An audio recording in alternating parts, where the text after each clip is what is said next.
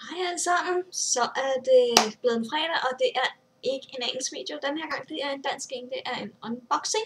Sådan jeg åbner en pakke, som jeg fik her i tirsdags, ja.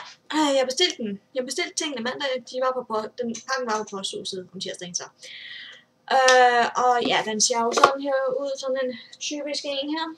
Og ja, jeg har taget det her papir væk, så man ikke kan se min adresse. Og jeg har faktisk allerede haft åbnet den, fordi det som jeg købte, det var pakket ind i en hel masse. Så, men ellers har jeg ikke rigtig haft. Så nu lukker jeg den her op, som I nok kan se. Der er to ting. Lad os starte med den første, og jeg har købt tingene på en hjemmeside, der hedder makeup-online.dk. Jeg skal nok skrive linket i beskrivelsesboksen. Og den første ting er en pensel, og den her, det er en pensel fra Cosmetics, og det er deres blending pensel. Den er noget så lækker smooth. Jeg har virkelig længe gået og sådan har sagt til mig selv, at jeg skal altså have en rigtig blending pensel. Og så på makeup-online.dk, der koster den ikke særlig meget. De sælger Cosmetics pensler, makeup, og de sælger også Real Techniques, hvis I er meget efter det, sådan med pixie woo. Og ja, men altså, den her, jeg glæder mig så meget til at bruge den. Og så er der en ting til, også fra Cosmetics, som jeg købte. Og det var altså det er en palette, og det er en, jeg virkelig har gået sådan, jeg skal have den, jeg er nødt til at have den. Så, BH Day and Night Palette. 60 Color Eyeshadow Palette. Jeg har virkelig gået sådan med det der, I'm craving it. Så jeg har virkelig brug for den. Sådan, det var bare sådan. Så tager vi den ud af æsken, og sådan ser den ud. Og så lukker vi op, og der er selvfølgelig et spejl. Det tager vi ikke lige med. Så har vi alle farverne. Natsiden, dagsiden. Ej, mand, de er så lækre, de er bare.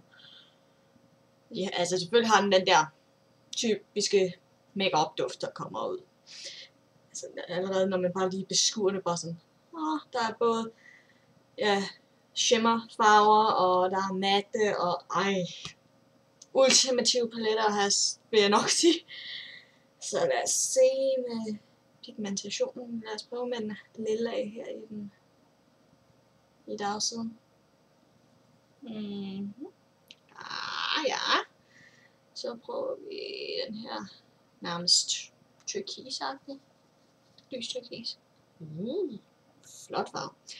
På to farver fra dagsiden. Så skal vi prøve med den mørke side. Så tror jeg, vi prøver. Lad os se. Prøv den her. Bare lige her. Den her violette farve. Wow. Den er flot. Den har det der shimmer i sig. Og så skal vi have, så prøver vi den her sådan nærmest midnight blue heroppe. Wow. Det er så flot farve. De er godt pigmenteret. De her. Jeg glæder mig så meget til at prøve den her. Det her, det er min nye baby. Jeg kommer til at bruge den her rigtig meget. Ligesom med min elf. Og det var til en ordentlig pris. Lad mig lige se. Jeg skal lige have et stykke papir og tørre mine fingre. Vi rækker bare lige herover. Hvor har vi købet? Lad mig se. Jeg har lige fakturasedlen her. Lad os se. Penslen, den kostede 49 kroner, så det er en ret god pris for sådan en.